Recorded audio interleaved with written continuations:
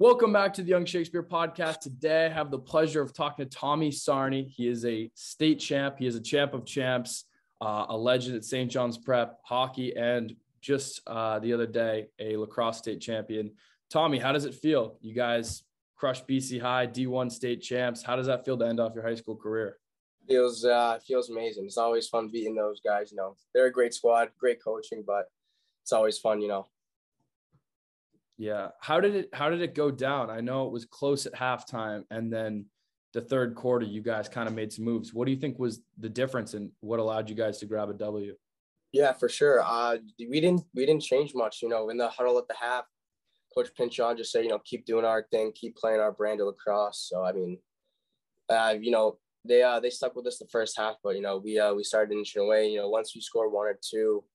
As you've seen, it just creates a little ripple effect, and we just keep building off of that. And our defense, I think they scored one goal in the second half, so that helped a ton. Yeah, I was reading the Herald article about the game that just came out, and it was saying how it was some quote from Coach Pinchon saying, essentially, there was like a nervous tension in the air when it was kind of close. Like, dude, I love that. The way you just scratch your face, you just got the rings going. That's pretty. You brought the trophy, right? Yeah, I got the medals. Fucking have the trophy here too. So did you just walk off the field and take the trophy? Like, how did that happen? Yeah, I don't know. We had it on the bus and nobody asked for it. So like I said, I just decided to take it, but I'll bring it back to the office soon. So don't want to keep that in good condition, Right. Yeah, definitely no one took it to any parties. I know that for sure. No, God, no. None of that. Terrible idea to do that. Awful. But that's pretty funny that you just kind of walked off with it. Well earned, well deserved. Where's the hockey one at? Is that in a trophy case? No, the hockey one, I believe it's either at the rink in the trophy case or in the athletic office trophy case. So that one's in good hands right now. Crazy. Yeah. And back to, that's just really funny that you brought that. But back to the question, it was Pinchon was saying there was he was telling you guys, hey, stay calm, sort of stay in the system. What was from your vantage point, what was the energy like on the field? What were guys saying?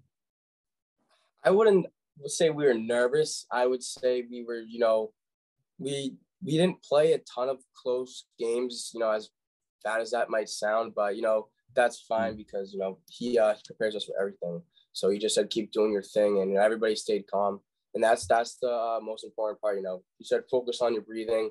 Be where your feet are. Control you can control. And we started playing better in the second half, and the rest is history. So yeah, what was the environment like? What was the turnout? Both you guys, BC High and SJP, at crazy student sections. What was the energy like? Set the scene for me. No, that energy was awesome. I mean, that game at the venue that it was packed. A lot of people there. Student sections were nice. It's always fun, seeing your boys up there cheering you on. It's even better though, having those BC High kids, screaming your name, chirping you, all that. So you got to love that. That's part of it. That's how it goes. They're really creative, those guys. I was talking to Jose Padilla. He was in the state championship for Newton North and basketball. And they were playing against Chirp Nation, the infamous.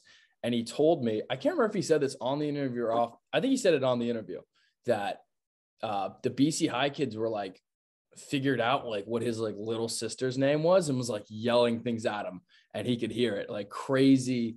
Like they like do their research. These are like high school kids doing their research. Yeah, no, I mean, I don't think that happened in my case, but it's always funny. That's going to happen in competitive sports. People are going to want to take you off your game. And I mean, it's unfortunate that happened to him, but kudos to them because they're doing their part if they're in somebody's head during the game. So yeah, I think he just laughed it off. He's a pretty cool guy. Yeah, good. Definitely, that's BC High for you. They got that crazy energy. What, if anything, was the message coming out? You guys had two tough losses in a row, AB and then Staples, who obviously I think they were the Connecticut state champs. Is that right? Yep. Okay. Yep. Stud team from Connecticut. AB. A great team, but obviously not a loss you guys would have wanted to take. What went wrong there? And then what did you guys have to change? So I don't think, too much went wrong. It just wasn't our night. We weren't getting our bounces. They played a great zone defense against us. They shut off me and Jimmy. I know that. The rain didn't help. Their fans weren't helping us, of course. And, it was, like I said earlier, it was a ripple effect, a mistake on top of mistake. And, once you get so buried and, once you get so far into your own head, it's hard to come back from that. But they played great. Kudos to them. They were sticking their shots, doing everything they could. And, no, it was a tough loss, but, we went back to work, went down to Staples. We played a really tight game with them. And I believe it was, I forget the score, but it was a close game. They had their goalie was a stud. I think he's going to Colby. He covered going to Brian. They had some good commits. Another Providence commit. They played great. It was hard playing there, but that's a great team. That's a powerhouse. They beat Darien, who's a stud team also. I believe they're from Connecticut too. So they're a powerhouse. It was really fun going down there. Getting in the locker room, walking out to the music. They had some fans, this and that. So it was a good environment to play. For sure. Yeah, for sure. Did that loss kind of, actually, here's a better question. What were you expecting going down to Connecticut to play them? Obviously, they've got such a tradition. What was the expectation? That's interesting because we obviously knew they were a sick team, but, we also know that we're a very good team also. And we just wanted to go down there and play our best lacrosse, disregard the outcome. We played well. We learned from our mistakes, and we just went down there and figured it was a work day. So you just get on the field. It was another day to play lacrosse. So it's always nice to have that. Yeah, I read in an article that you guys and correct me if I'm wrong, you kind of have like a circle after games and you kind of discuss it. What was the discussion like after those two games? I would say the circle after the Staples game compared to the AB game was a little better. Nobody was thrilled. Heads were down like after AB, but we went down to Connecticut. Played a good team. We played a good game, but they hit their shots. We didn't. So that's how it goes. But the circle was good.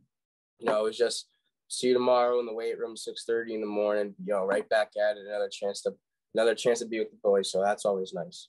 Yeah, I think a lot of people would be fascinated to hear more about the mechanics of the circle.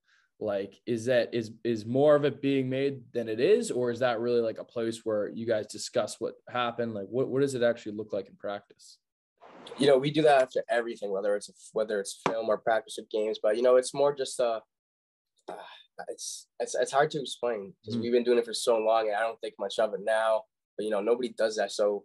We do the circle. Coaches will say some things, a couple guys, captains, senior leaders will say that. And then we always finish it with our like Eagles team first chance because, the team is first, obviously. And Coach Pinchot always harps on this. He goes, that's his favorite part of the day, favorite part of the practice. Everybody coming together and, saying that little chant. So that's always nice. Is that a little bit less special when you're playing BC High and they're also the Eagles? Is that in conflict at all? It's funny you say that. I don't really think too much of it because I keep forgetting that they're the Eagles. We just call them BC High, but I don't know. It was weird playing against them at Saugus for hockey because the Eagles are BC High, Eagles St. John's. We didn't think too much of it, because that's our thing. So yeah, I suppose it's just so ingrained in like your identity. It's crazy to see you guys match up against Connecticut's like elite team. I always love to ask this question. One of my favorite questions for lax guys, especially. How do you think St. John's Prep would match up with the best of the ISL? I think we play a good game. I'm not going to say we'd kill them or they'd kill us, obviously, but I think it would be a good competitive game. The ISL is stacked. Gov's had a great year. Nobles is discussing with Chad. So, I think it'd be good games. We were trying to scrimmage an ISL team last year, but, I don't think our athletic department let that happen. I could be wrong. Don't quote me on that. But it would be fun because last year, I believe Boston Lax came out with rankings for the MIA and ISL. And I believe we were third. And then we started talking. I was like, I wish we could play Bell Hill, Sebs, like these types of teams. I think it'd be a good game. I think it'd be fun. 100%. Yeah, I think there's a lot of people that would pay to see that. They would use their little MIA app even if they had to, which I despise. They do that. Why can't they just take cash at the gate? I have no idea. I don't know. Maybe less lines or something. I don't know. I think it's weird buying, $10 ticket to a high school game. Just want to support your local guys, but yeah, that's how the MIA works, man. That's how it goes. So yeah, at least there's enough seating. Like in basketball, I mean, I suppose by the end they'd start to play at like Holy Cross and different places like that. But there are some games when it was like home territory where people had to like line up to get just a spot in the gym and for like the sectional finals and stuff like that. Crazy. Yeah. I wish I went to more basketball games. Don't think I ever went to one of them. Really? You didn't go to any? Were you just I would go to a couple. I would we had hockey, all the time. So every time they played, we would have practice or something. But guys on the basketball team are great. They showed a lot of support for us in the hockey running. So that was nice. Yeah, I have to ask too about obviously the hockey state championship. You had 4 goals, Division I championship. I mean, how electric did that feel like, with your team, but also like, you're obviously a very humble guy, but I think people are wondering, like, what did that feel like to score 4 goals in the state championship? That's like a movie or something. No, that was amazing. To be quite honest, I don't really remember the feeling of the game. You just, the adrenaline gets pumping. You forget some things, but that was amazing. Two of them were empty nets, obviously, but it was just nice. It was just nice to win it with the team. Safe to say we got it done. That was our goal from the Monday after Thanksgiving. So it was amazing. It was one of the best days of my life winning that, because I saw my brother win at the Garden. I saw him lose at the Garden. So it was nice that he got to do the same for me. Yeah. And what's it like skating at TD Garden? It was the Bruins logo, everything. It was awesome. I mean, you coming out with the bright lights, the Jumbotron, the music, even the glass, like the glass that gives, that we had to use different pucks during warm-ups so it wouldn't stain the boards. It was just like playing up, going on the bench. There's like TVs, right at your feet for the coaches to look at stuff. It was amazing. It was unlike anything I've ever been a part of. Crazy. Mm-hmm. What was the level of confidence going into that state championship? Was it different than lacrosse? I would, it was similar. I would think I was, extremely confident going into all three of the championship games. But, hockey was just, I feel like hockey is different. We just work so hard and we do so much stuff, that nobody sees.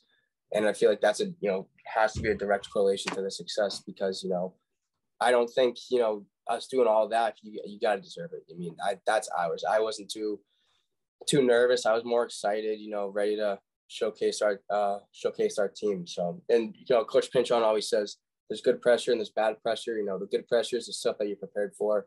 We were prepared for that game and and the other 2 games. So it was nice. Wow. Absolutely. And it's really cool too, to just see like the crossover of a bunch of the guys that are the studs in lacrosse are also on the hockey team, like how it goes hand in hand. Like obviously those guys are probably like brothers to you. What's that? I mean, the multi-sport thing is pretty cool. Talk about like the athleticism of those teammates.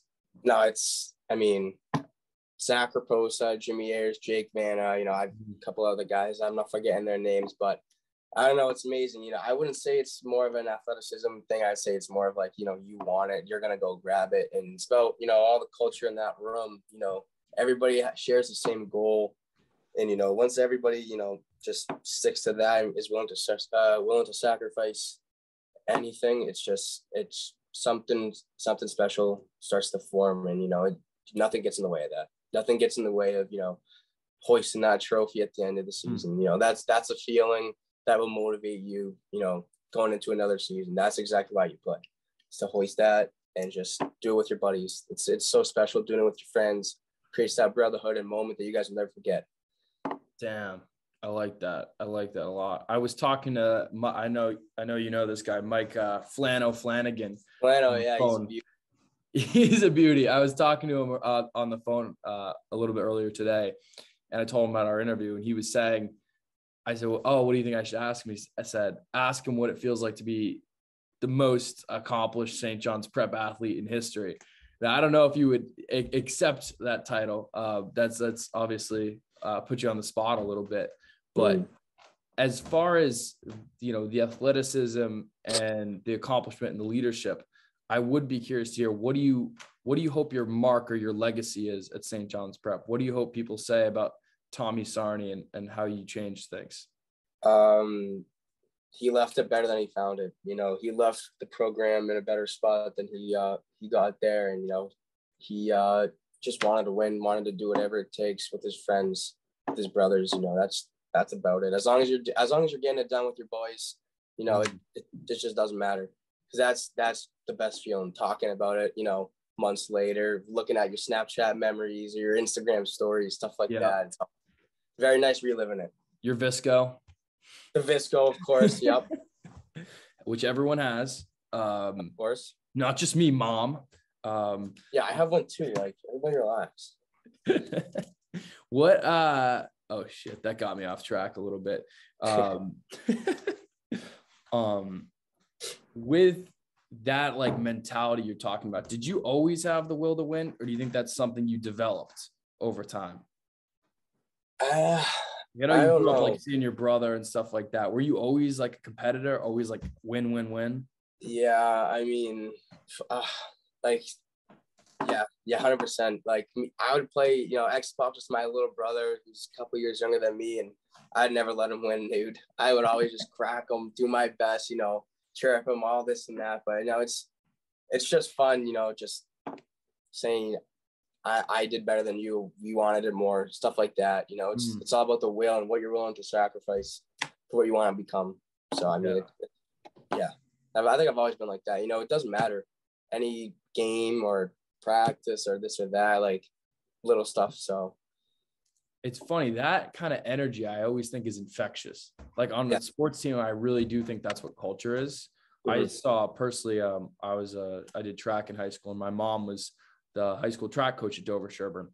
And there was kind of a span. I'd watched her team for years. She took over when I was in like 6th grade or something. And I saw her kind of transform a program from where before it was a sport where kids would come and socialize and dick around and not take it serious. They wouldn't even know if they won the dual meets or not. And then over the course of a few years, just a few people, a few captains, a few leaders were all about competing and running track workouts, running 400 repeats till you vomit, like crazy competitive people. And it's at the point now where they're always contending for winning Tri-Valley League titles, always within a few points of the state championship. They haven't grabbed one yet, but it's a thick division. But it's crazy that it's like culture kind of emanates from sometimes, just that shared common place of just a few people. 100%. I couldn't agree more. Coach Pinchon harps on culture a lot, and that's something that we've had in, every team I've been a part of. Culture is a big thing. I just, knowing your core values and then knowing your process goals and your end goals. It's just, it's amazing what it does. It's amazing what Coach Pinchon has done. I saw a tweet since 2017. He's won 8-10, then 10-10, and then he went to the Division I semifinals. My freshman year, lost to LS, then had no season, and then we went back to back. So he's just, what he's done, it has just completely transformed the program. Yeah. 100%. What do you think makes Coach Pinchon so successful and so special as a coach?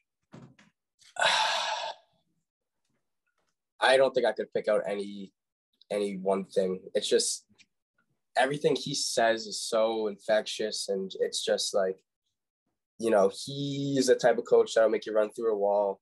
But, you can also go up and ask him, Coach, what did you have for dinner last night? Like, you can talk to him about anything. He's a great guy. And Providence alum, go Friars. It's awesome. I love that guy. I told him yesterday, I said, I'm so grateful for you. Like, not only is he a great coach, but he's a great guy. Like I said to him yesterday, I said, I wouldn't be the, person I am without you, outside of sports.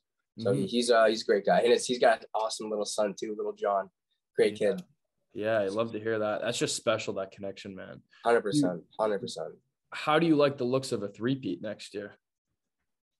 I'm not gonna rule anything out. You know, they have a sick team. You know, Jimmy Harris coming back, Jake Van will be healthy. You know, Espo at the X. I mean, and the coaching staff, unreal. The amount of film that we watch and the meetings and the lifting, it's hard not to be so good when you're doing so much off the field. So it's unreal. Yeah. It's unreal. They'll be good, and they got a great goalie, Gavin.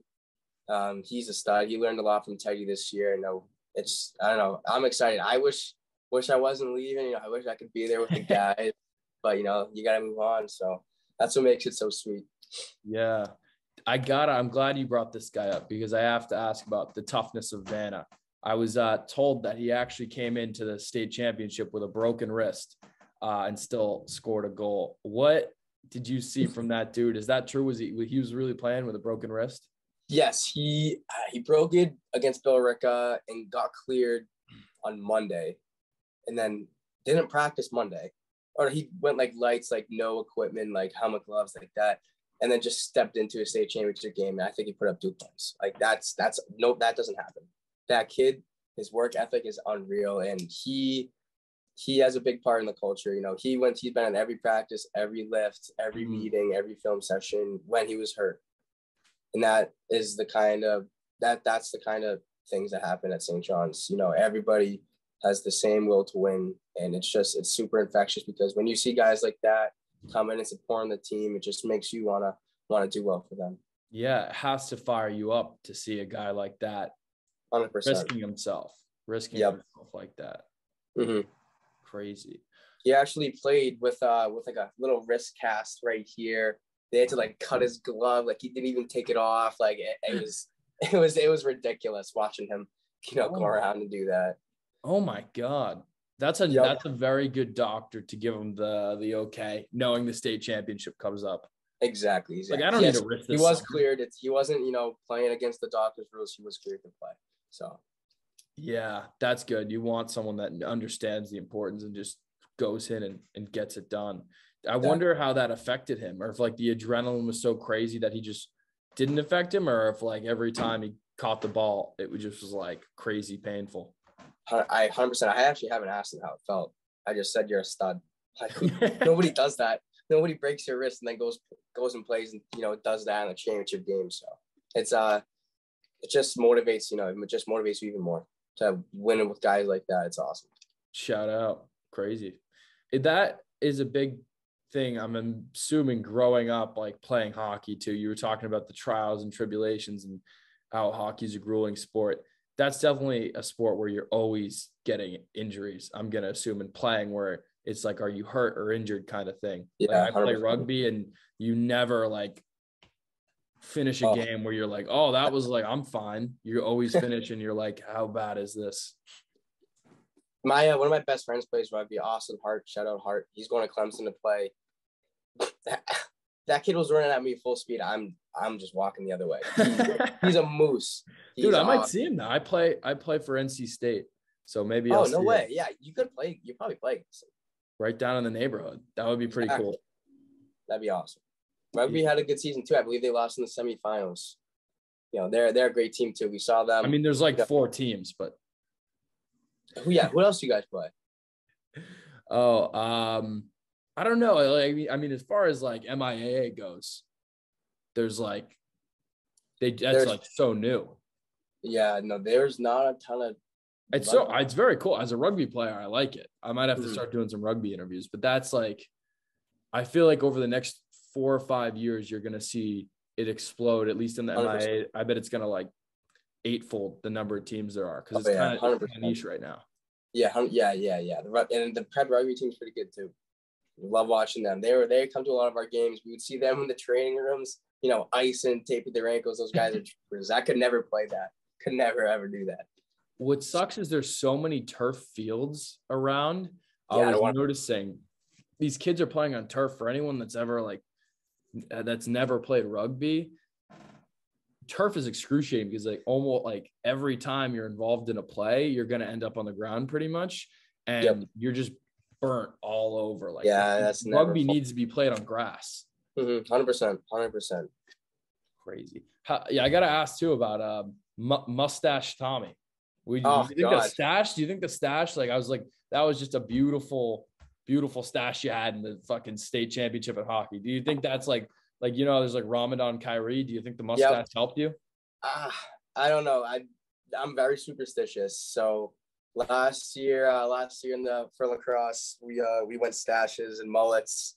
This year in hockey, we went stashes and mullets. And this year, so I had a mullet for hockey and then cut it all off. So I grew back a little bit and I said, all right, boys, I can't get a mullet. So I'm just going to get a buzz cut. And then like 7 and 8 of the guys started just shaving their heads. It was awesome. It was wicked funny. Seeing everybody walk around like, just like this. It was cool. Yeah. And stuff like that. I mean, that you can build a relationship just by literally having the same haircut as someone. It's crazy to say, but walking around with 6 other guys with buzz cuts, that creates a little bond. And I'm sure that's gotta translate onto the field of their eyes. I'm telling you. Dude, you should see the connection gingers have. If I see another ginger walking around, I don't even like the Jeep wave. I don't have to know him, dude. I'm gonna be like, you've been through some shit. I'm gonna be like, I know what you've been through, man. Gosh. You always, a ginger. We always have each other's backs, dude. Mm-hmm. It's crazy. It's a way of life. Yeah, haircuts. That's my brother plays for the Dover Sherburne team, and they won a state title last year, and then unfortunately lost to Sandwich in a heartbreaker in the semifinals this year. And he got the mullet. He kind of didn't have enough letty to make it like a real mullet, but it's real enough that he looks like pretty dumb. So yeah, that's cool enough. That's fine. I mean, some guys, some of their mullets were bad. Like they were shaved up to here, like bald, like uneven because we were doing them to each other. It was it was just hilarious. Like the guys going through with it. Yeah, 100%. Get the clippers, tie it up, and just go like this. So I did a couple myself, but it's hilarious seeing their parents' reactions. What'd you do to my son's head? Now they let us. So that's nice. Obviously, we did him at home or at someone's house or like that. Never on campus. That's a big no. Yeah, that's some sort of violation, right? Gotta be. It's gotta be. It's gotta be. Yeah, the MIA is like stalling. I don't know if you can say this now that you're finished, but I hate the MIAA. Yeah, I mean, they give us some pretty cool trophies, so I got nothing bad to say about it. The one thing I'll say is that their rating system works so well. Like if you look at all the state championships, it was like out of all the divisions in lacrosse, the semifinals, Dover Sherburne was tied with another team for having the worst seed to get in to the Final Four in all the divisions, and they were the 5 seed. So the power rating system they use, where everyone bitched about it in the fall. Oh, this doesn't make any sense. Oh, if you're from this conference, it 100% works out the right way. Everyone's like, oh, Everett's a 9 seed. Like that's crazy or whatever. And then they lost in football. Like the rating system works and people have to accept that. No, 100%. I mean, look at the hockey game.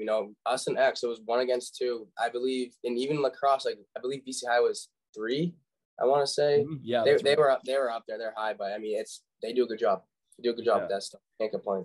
Are you a lacrosse like fan beyond just your team? Like, were you keeping up with lacrosse around the state?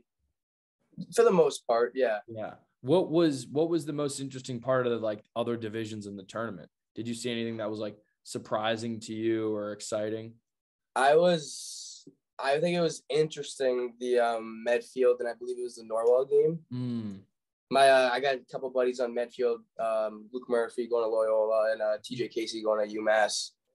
I was really hoping they pulled off, rooting for them, but that was an interesting game. I wish I went to a couple of them.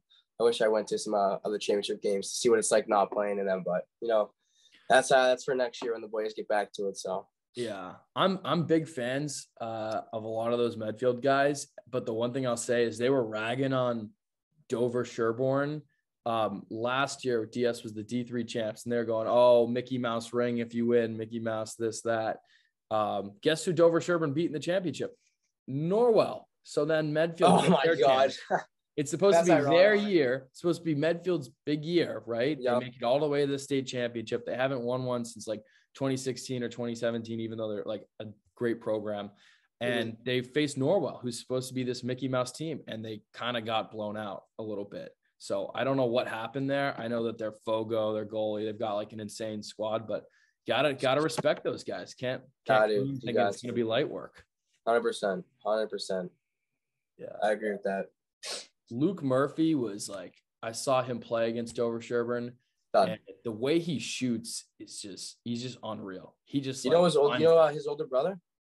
Yeah, what's his name? He's good friends with Murphy. He's like best friends with this guy Mitchell Gonzer, who I had on the podcast, because he's a Medfield guy too. He's a Harvard football player, and that they're just like, what is he? Does he play for Maryland? He just won the NCAAs. He went 18-0 and won the Natty. Is that good? Yeah. Oh my God, he shoots the hell out of the ball. Both of them. Luke's got a great shot. I mean, it's so fun. He was on my 3D team, so we would play together, every summer since like 8th grade. It was awesome. Yeah. There was Medfield and Dover Sherburne are traditional rivals, and there was one point someone's like, I did like a question and answer on my Instagram, or I was like, oh, who should I like interview? And someone said Medfield, and I made a joke. It turned out to be not even a very accurate joke. I go, oh yeah, if I want to talk to I'd love to talk to the best one sport athletes in the state, which is at the time I thought not a lot of them played multiple sports. Turns out I was wrong. I think it was Caleb Lawson. I don't know if you know him. He's a good player for them. I might know the name, but I can't put a face with it right now. Yeah, he basically DM'd me and was like, "Who's the one sport athlete?" And I couldn't name anyone. Like I named a kid, and he was like, "No, he plays golf," like all that. But then so they rinse DS, they kill DS, murder him twice. Flano uploads a highlight, and one of the kids comments, I think it was Brendan. Oh no, Wallace. He comments one sport athletes in quotation marks. He is like the Albert Einstein of proving other people's points. The one sport was lacrosse. Why would a good video of you playing lacrosse negate that argument? So that was, I thought, a terrible take from him. He should have just been like, we crushed DS, and that would have been true. But one sport athletes, it applies. That was the one sport, was lacrosse. So I don't know. Props to them though for kicking Dover Sherburne's ass, I guess, maybe next year. But do you play club with those guys? Yeah, 3D. We had our club team. There was I think there was 6 of us on St. John's that would play at 3D. Everybody else in the ISL. Every other kid on that team is in the ISL, besides TJ and Luke. Yeah. What is it like? I mean, I guess I already asked about the ISL. That's kind of interesting. What do you guys travel around? Is it like basketball, AAU, like a circuit? Do you travel around the country and play in front of coaches? How does that work for 3D? Yeah, no. So, I mean, it starts in June. So of course I'm not playing in the summer because, I'm going to college, but it starts in June. You do 5 or 6 tournaments from New York to Connecticut to Florida to Maryland to who God knows. It doesn't matter. This little patch of grass and everybody just shows up. It's unreal. It's fun though. It's fun. The driving sucks, but once you're there with your boys playing 3 games a day, getting food, waking up early in the morning the next day, going back, seeing them, it's fun. And that's, something that I'll never forget. What's it like playing as sorry, cut you off. What were you saying? No worries. I was just going to say summer lacrosse is how it goes. The summer circuit's always fun. Yeah, for sure. I was curious to get into it. What is it like playing as a lefty and with the lefty shot? Do you think that gives you an advantage over the goalie because they're less used to seeing that kind of a shot?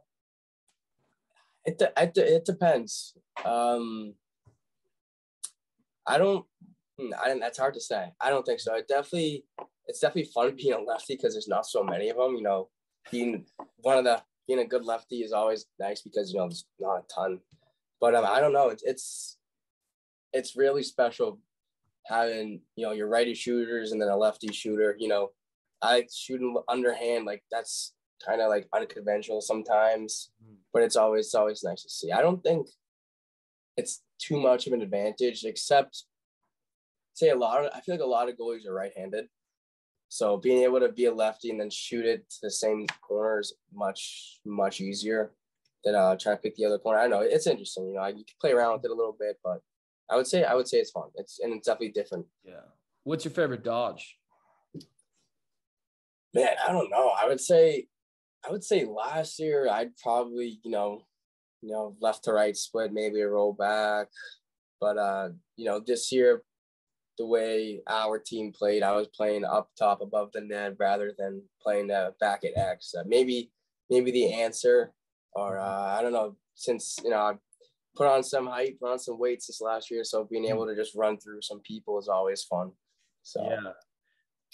What was the decision like to commit to Providence? Why is that the place for you? Well, first off, I would say the coaching staff that was there at the time, Coach Gould, Coach Gabrielli, Coach France, they're studs. I went down, I just fell in love with it. I fell in love with the campus. I fell in love with those guys. And, it's tough to say that they're not there anymore. They moved on. But, we have Coach Benson coming in from Maryland's offensive. He was the associate head coach there. So, I can't be more thrilled. I spoke with him a couple hours ago. So I'm looking forward to it. And I'd say it's so similar to the prep. I went there, everybody's so close, it's not a huge school. So, you get to know a lot of people and everybody just wants to see you succeed. So it's also not far. A big part of my recruiting process was I didn't want to go, 6 hours, down south. I wanted to stay in New England. Yeah. So nice. I lucked out with this. So what town are you from? Linfield, Mass. No kidding.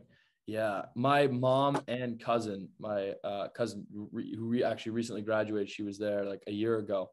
Both went to PC and absolutely loved it. Like, yep. That's one of those schools where you just like, you hear it's like almost always like super positive. Oh, how do you like Providence? Yeah. Oh my God, it's amazing. Like kids love it there. I haven't heard a bad thing about it. So I'm looking forward to it. Yeah, they made a little tourney run too in basketball. Were you that was on fun. that? Yeah. Got my classic Sham God shirt on the wall. So that's always nice. Kind of represent them. I remember going on my visit there, and I was eating lunch and I look over, it's Coach Ed right there. I was like, holy crap, like that guy's a stud. So yeah, he's a little intimidating, but it was nice. I've talked to a lot of college athletes, and I was a college athlete at one point, but that's kind of besides the point. And they're like, seeing the basketball coach and basketball players, like that's going to be so routine for you because you honestly will probably end up being friends with a lot of guys on like hockey team or basketball, because it's like all the athletes at colleges kind of run in the similar circles. So I bet I'd be willing to bet you're going to see a lot more of those kind of guys. Oh yeah, that'd be cool. Being boys with a basketball player. There's worse things in the world than that. So I don't know how I like it though. I don't like feeling too short next to those guys. So the guys are huge. Oh my God. Yeah. How do you think, because I've done some lacrosse interviews, but I'm not as well versed in it. What's the role of height at different positions in lacrosse and like size? I would say size definitely plays a role in every position. Being a long pole, Connor Kelly going to Richmond, great kid. He's, I believe, 6'4". That kid's reach with his length, and then with the 6-foot pole, he can be on your hands, and he'd be possibly like 10 feet away from you. Yeah. So it's absolutely unreal. Being an attackman too, you having good height, you have the ability to shoot over defenders, just have better vision on the field. So I would say it definitely plays a role. Yeah. Like, do you know Pierce Gregory? Yeah, I was talking to him a little while ago. Yeah. No kidding. Yes, obviously he's a guy. No, he's a pal, and he's like a smaller attackman, but he kind of makes it work. He kind of like is shifty, he can make moves. I know he's in the weight room. I know he's getting bigger. So he's solidly built, but it's just always is interesting to me, the different kind of body types that guys make work, and they kind of can conform, if you're like Pierce. I don't know if you just saw Flano post a video of him. I was just going to bring that breaking, up. Not legs. Pierce just broke someone's, not ankles, but like their fucking tibia. The way he crossed the net. That is like, you do that in lacrosse, and that's so satisfying. There's nothing better than seeing or doing that to somebody. I'll tell you that. Making somebody fall on the net like that. It's every attackman's dream. Yeah, 100%. And then Flano. Did Flano post any videos for you guys this year? Which one I know he went to Hingham, I believe. I know he went to Needham. He went to the Needham game. I think I know Needham. He could have went to the Hingham game, I'm pretty sure. I know he texted me before the Needham game, so I know he was there, but he didn't go to a ton of games, which is fine. But Yeah. He's awesome. I love watching his edits. Yeah, he's very talented. I was surprised at the volume that he actually came out with high school lacrosse videos, just because he's like the official Harvard lacrosse like videographer now. So he was traveling with the team, going to like, it was like Michigan or Ohio State or wherever one of those was in a way, and then like in the NCAA championship, like I mean, that's a full-time job. So the fact he was still out to games, I was like crazy. But I'm sure he would have, if he was like last year, he probably would have come out to even more of you guys, because me and him just kept talking about SJP's a wagon, gonna be tough to stop, just shit like that. Yeah, and I mean, I did read Flano's little blurb about the playoffs. He had us losing to AB. You gotta love that stuff. Oh, I'm pretty sure that he said that. But hey, that stuff, like I said earlier, it only makes you want to win more. It only motivates you. So it's always nice seeing that stuff. He might have been, was he 1 for 4? Because I know he had Medfield and Dover Sherburne picked to win. So that would be divisions 1, 3, and 4. He was wrong. He might have picked. Wait, did Wacona beat Longmeadow? No, I think Longmeadow won a double overtime. I'm pretty sure it was 8-9. One of them, was it Wacona or Longmeadow that won? I'm bust out the gram. That could have been the Bill Ricca game. Wait, where am I gonna? Let's see.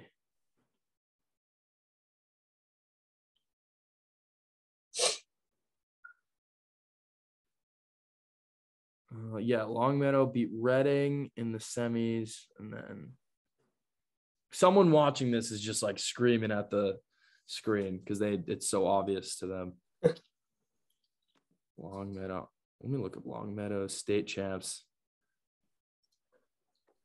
So are you getting like, when does the third ring come?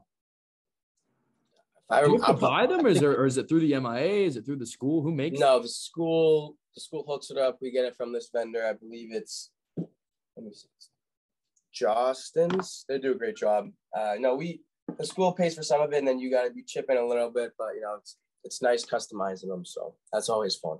Yeah. I was actually talking to one of the coaches today about it. We got some stuff in the works. It should be pretty cool. I'm excited. Oh, I like the sound of that. Longmeadow beats Bill Ricca, Division II champs. Yeah, that makes sense. So I think Flano had Longmeadow picked. They have a Providence commit, Richie. My boy Richie Joseph. Shout out. Yep. Who was the best defender that you were personally like, oh, this guy's hard to get by, that you faced all season, would you say?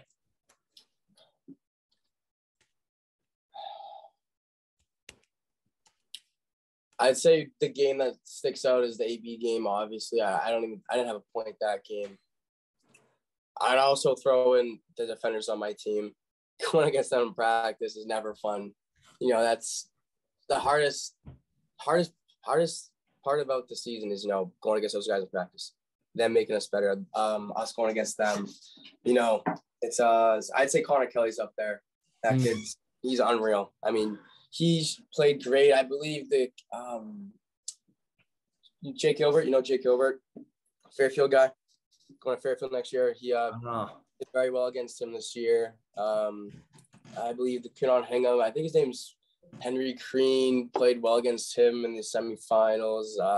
Connor gets the kid Needham, going to Brian Pisano, Nick Pisano. I don't know how to pronounce that. Yeah. He gets every big name attackman, and he just shuts him down. Plays it phenomenal against them. Yeah, that's wild too. When some guys just rise to that level.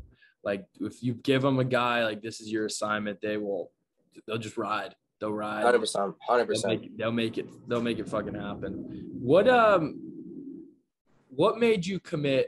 I'm sure I can't believe I'm only asking this now, because I'm sure it's been on everyone's mind that is like me, sort of an outside observer, doesn't know you. Why was it college lacrosse and not college hockey for you? How did you decide?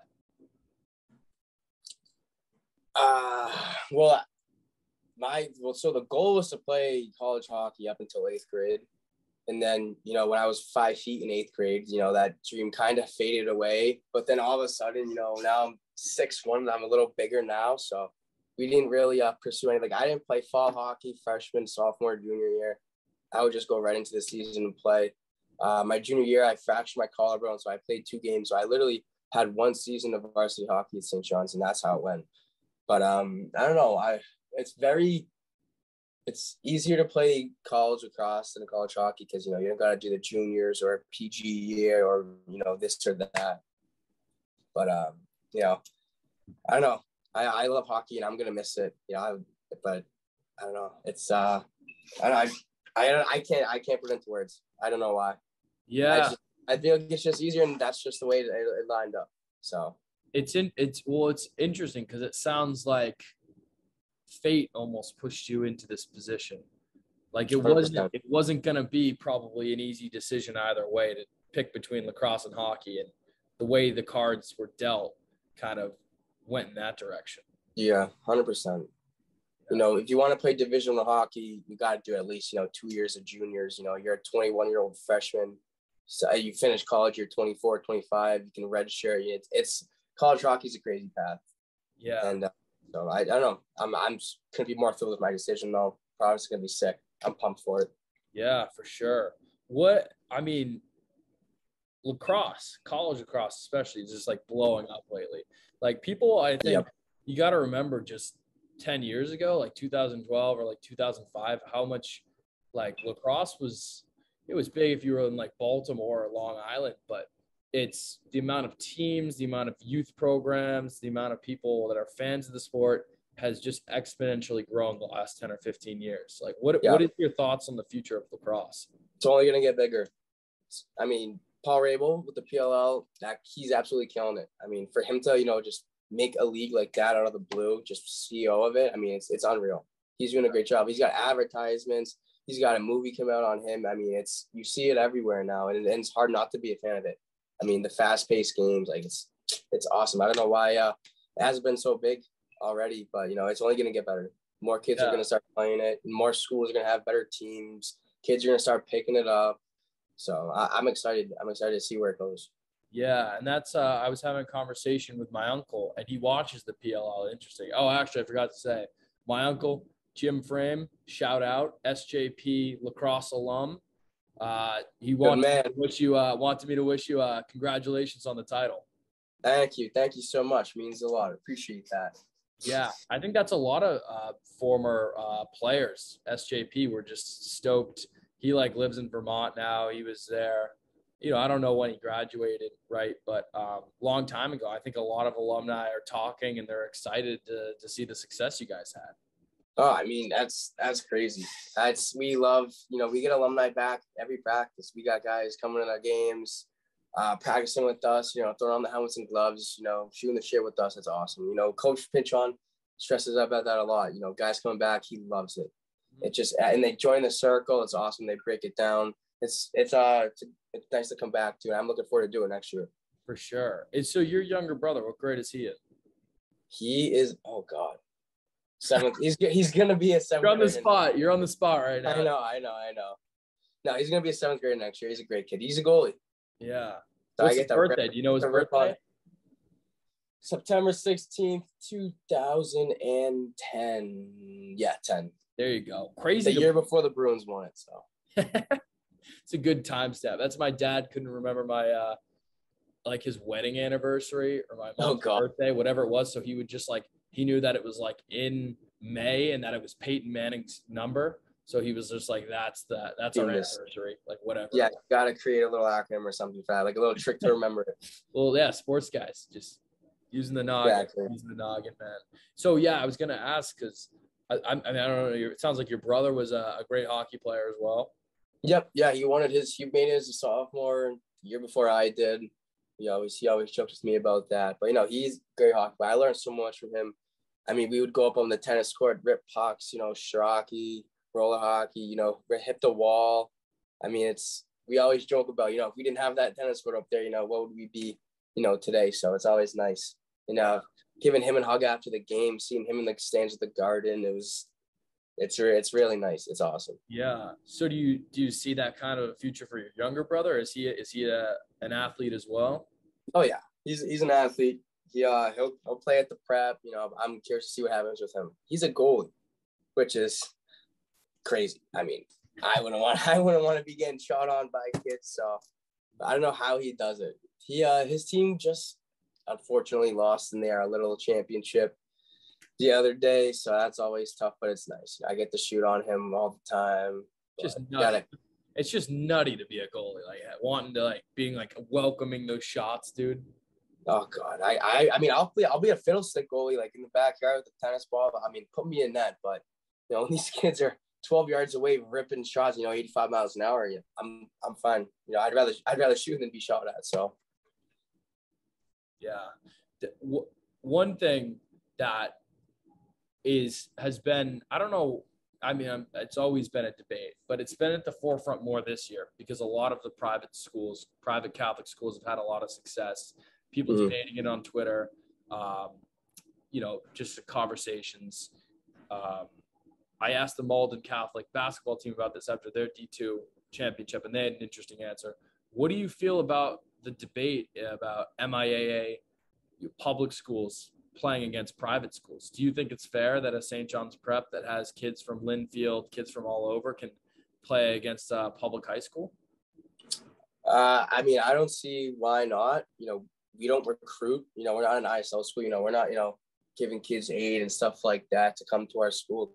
Kids just come because, they want to be a part of something special. And, you see, look at Hingham. They made it to the semifinals. They're a sick team. I mean, look at Braintree hockey. That was one of the hardest teams we played against, if not the hardest. I believe if we didn't win it, then they would have. So I think, those public schools have something special.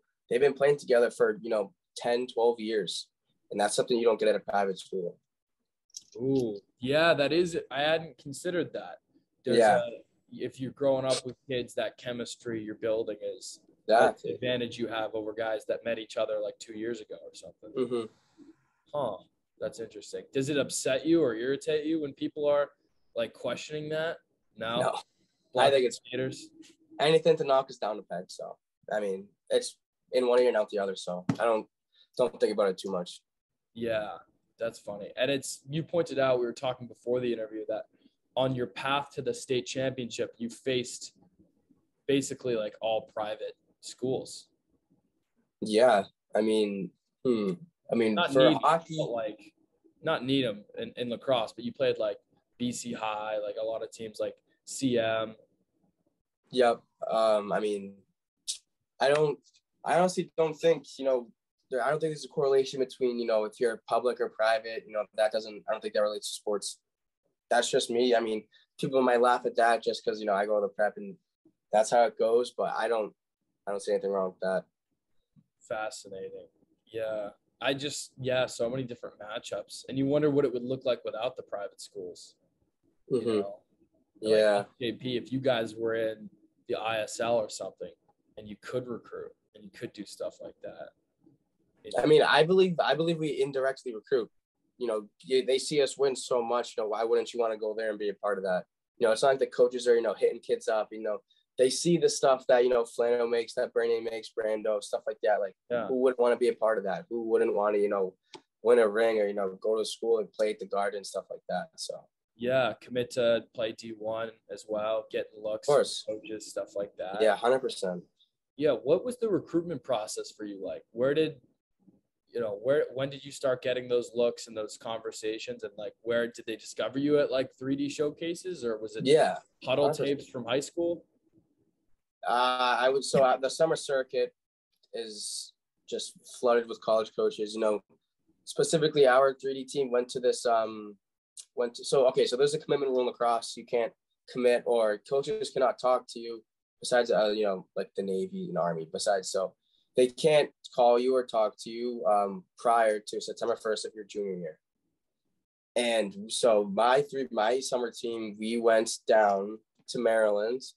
And we played on August 31st, and we played 3 games at night, 9, 10, 11 o'clock. And I just remember driving home, getting a couple phone calls from coaches at 12:30, and I'm trying to sleep. That's always cool. I mean, it's fun to say, but the recruitment process was interesting. Seeing every different approaches that coaches would take, how they talk to you, how they text you, if they ask about your family, and, how do they talk to you, not about sports, like other stuff, like, what'd you do today? How was school? How's this and that? Like getting to truly know you. So that's something that I really, really looked for, if they cared about, the recruit outside of, that sport. So. Yeah. Is it weird at all committing somewhere and then a new coach coming in? I mean, obviously Maryland, like that's like pretty insane. Like that's about as good as your new coach could get. Like that, I'm sure that's like, hey, the new coach is like a stud. But is that have you gotten to talk to the new coach? Is it built a little bit of a relationship? Yeah, well, first, I mean, it was definitely weird, waking up and seeing, Providence, coaches resigned. But I don't know. It was I wasn't too nervous because I know that Providence would draw, some good coaches. But I don't know, I was a little scared, to be quite honest with you. I was like, all right, why aren't they naming a coach? Like what's going on with this? I got questions. I got to ask them, like, what's going on? But then I believe we were playing Needham, and somebody goes, they just hired Benson. I was like, are you serious? Like that's unreal. Like I lucked out. Like that's so awesome. And I spoke with him earlier today. Great guy. Looking forward to it. He's in the middle of moving up here from Baltimore, so I kept it brief. Let him get off early, but it's good. I'm gonna be more thrilled with who we have. That's insane. Do you see any future in yourself? I mean, you're a guy that loves hockey, loves lacrosse. Do you think you'll, whether it's just coaching your kids or like coaching a high school team, or do you see a future or maybe staying involved with lacrosse and being a coach? 100%. But I feel it depends what level, because, I don't want to be reaming out 8-year-olds. You know what I mean? Like, I don't want to be getting on this kid. I don't want to be getting on this kid, if he can't take it. But 100%, I've always thought that I always believe that I think similar to the coaches that I've always had. So I would, for sure, envision coaching my kid in, hockey or lax or whatever. Actually, I'm not going to be coaching sports I didn't play. But you know what I mean? Of course, like my dad was my coach until 8th grade. It's obviously wouldn't be here without him. He's a stud too. We played the game, played hockey and lacrosse at the prep. So, I mean, I would definitely say that I'm going to be a coach. Do my best to be one. Yeah. When did you move over to SJP? What grade did you start? So I just went there for high school. That's it. Oh, no kidding. Because I know, didn't they just add 6th grade or something? They've had, the kids in my grade were the first kids in the middle school. So I have buddies that have been there 6, 7, 8, 9, 10, 11, 12. Wow. And I, no shade at the prep, obviously. I wouldn't want to do that. I'd rather stay with my buddies and then go there for high school. You know what I mean? But, they turned out fine. Obviously, they're good guys. But, and honestly, you got to think, like, from a money standpoint, that's expensive. To do 7 years at a private school and then send your kid off to college. I mean, that's something special. That's their parents making a big sacrifice for them. So kudos to them. Yeah, that's true. Yeah, it's a lot. So that's if you add up, that's 11 years paying for school. That's brutal. That's tough. Oh my goodness. It's kind of funny when we hopped on, like, what have you been up to? So you said you've just been replaying the state championship in your head. I mean, you're done with school, you're done with sports. Have you started a job or internship or anything yet? Have you just been like hanging out, just like, embracing the end of all the, just those special moments? Yeah. I mean, so the game was 2 days ago. Yesterday we didn't do anything. I mean, I work at a golf course. I'm a caddy. I work in the pro shop. So that's always fun. Again, to play there for free is awesome, but just thinking about it, I mean, it's hard not to think about it when you still have the trophy. So, I mean, it's a weird time because, after hockey, it was weird because we had the game was a Sunday and we had trials on Monday. So it was tough. You couldn't really relive it and enjoy it as much. Obviously we did though. It was awesome. But I don't know. This was a different one because now I have nothing to do. I haven't started work yet. That starts up next week. So, I got some time to myself. I get to, chill and relax and, not go run around for 3 hours and hit a lift before that. So it's always nice. What's one thing that you would like to improve on in your game before you get to, or at college? Like, what do you need to add to the bag or improve on if you're going to, really compete the way you want to compete at Providence and D1 lacrosse? Yeah. You can never go wrong with, your foot speed and doing the ladders, jumping rope. That stuff always helps. I'm a big believer in that. So I would say that, obviously, and dodging. I mean, you can never be too good at dodging, right? Like, you see Pierce breaking ankles like that. That's every athlete's dream, or attacking dream, excuse me. But yeah, I would say just keep doing what I've been doing, keep working, stay committed, be in the weight room, eat right, sleep well, stuff like that. Yeah. Favorite question to ask can be sports related or just personal. What's the biggest misconception about Tommy Sarni? I don't know.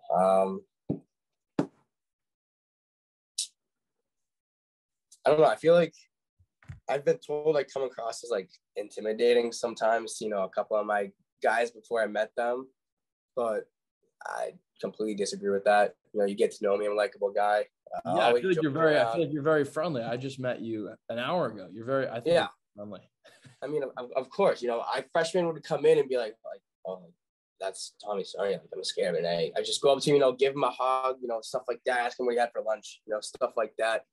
I mean, I wouldn't say there's not too many misconceptions, I'm not scary at all. Like, look at me.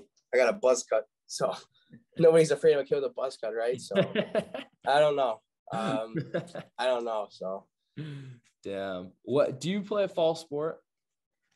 I would play fall hockey. I played fall hockey this year, but that's about it. Yeah, I was gonna say, if you did play like through prep, if you played a fall sport, what would it be? Golf. Oh, that makes 100%. God, I love it. Are you a good golfer? Are you a good golfer too? I'm what they call a practice hero. So I'm a golf range hero. Hitting off the turf is way easier than playing on the course, obviously. But I go out there, play with my buddies for fun. I mean, two of my best friends were on the prep golf team, so playing with them is fun, but minus the golf part of it, because they're ripping the ball on an absolute line, and I'm picking up, dropping with them. So now I'm more of a social golfer more than a serious guy. So I'd say that. Yeah, that makes sense. What would your advice be to a young lacrosse player listening to this that wants to kind of do what you did? They want to win, state Tillies. They want to go D1 for lacrosse. What's your advice to someone to get to where you're at right now?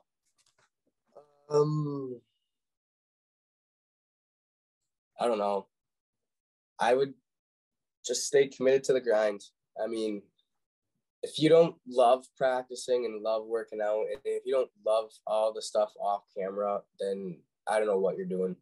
Because that has to be, the most fulfilling stuff, doing something in practice and then translating that to a game. That's always special. But I would say just, put your head down and work. It doesn't matter who's watching. You don't have to document it, put it on your stories and stuff like that. Like that doesn't win you anything, showing people that, taking shots after practice.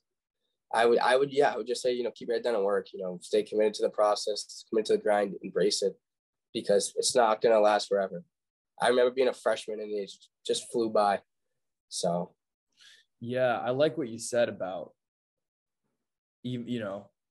not just like when people are watching, not just for that, because it's like Pierce was one of my earliest interviews, actually. He comes from a real lacrosse family. His brother, like Grant, played for BU. He was a great player at DS. And he was like, growing up, it was like he'd see his older brother, snowstorm, Massachusetts, and he would literally go and like shovel the grass to be able to just get a few feet where he could take rip shots and practice in the middle of winter, freezing outside, and how Pierce learned to like embrace that mindset into his, into work ethic. And would like just all the people I talk to are wildly successful. Like, I mean, sometimes you're just a freak athlete, but it doesn't seem like that's the case with lacrosse. Like in basketball, or you can be 7 feet tall. In football, you can be 6'6", built like Gronkowski. But I think I think there's a lot of guys, you know, I don't want to overstate that because I know basketball and football, a lot of the guys are doing the same shit you're doing, but it's an interesting thing with lacrosse that skill is something that you're not born with. No, I would say in my case, I'm very blessed to have what I have with my athletic ability, but you know, it's not like, you know, I just spawned and became good. You know what I mean? Like, there's that, you know, people don't see, and which is fine because you don't want to document everything. You know, being in your element on your own, there's literally nothing better than that. You know, competing against yourself outside shooting, there's nothing better than that. It's always fun. It's rewarding. Like I said earlier, seeing something you do in practice, like that goal against Hingham.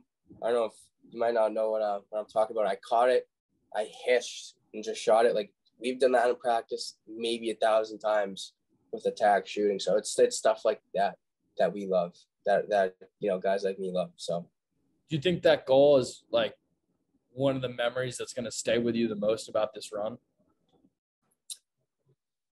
What will stand out to you? Which memories do you think about this season? I would say the game versus Franklin. I believe we won 14-13. And I believe that was one of my best games. I think I had 6 goals in it, so that was fun. We won with I scored the second left, and we won. Beating BC High 3 times is always fun. I don't know. I don't just it's hard to explain. I mean, Needham was a good game. That was fun. I would say Hingham. I would say, I remember being in the first quarter against Hingham, and I took a shot, and I heard somebody in the student section yell, "Nice shot, Sarni." Not, and I was like, all right, it's gonna be like one of those games. So that was pretty memorable. I mean, I love that stuff. I mean, you gotta love that stuff. People want to see you fail. I mean, that should only motivate you even more. But I would say Billerica was a fun game. Billerica was a good game. I mean, they have a great goalie, and Scotty's going up Brian. He's a 23, so he'll be there when I'm a sophomore at Providence. So I mean, I can't pick out a single game and say this game was the best because of, you know, X, Y, and Z, but it all just kind of, you know, blends in together, and it's just a great memory to have, you know, especially winning every game after losing 2 in a row. That was pretty special. That was fun. Yeah. And you wonder, it's a comeback. There's so many moments when you like break it down like that. And that I wonder, the people out there, the Flanos starting to doubt you guys after AB. Like, yeah, it's too bad that there's not more lacrosse media too, because I think that stuff's fun. Like in basketball, there's a lot of articles and predictions and things like that. Mm-hmm. It's very fascinating. Very fascinating. Do you watch the PLL? Do you have a team? Yeah, I usually do. I mean, I'm a big Redwoods guy because I grew up, you know, Radek Garnsey coached me in some 3D tournament, and Jules Hennenberg got his phone number too. So it's nice watching the Woods. But they're not doing so hot right now, so I got to stick with the Atlas. I like watching them. Yeah. Jeff Teet's pretty good, so. Is that at all in the crystal ball, you think, in your future, the PLL? No? No. Right after college, going to work. You know, that's why I'm playing college lacrosse, so I could get into a school that I couldn't get into without it. So, ooh. I mean, hopefully doing something good, doing something that I love, so. Yeah. Do you have any ideas of, like, ideal jobs or industries you'd want to be in?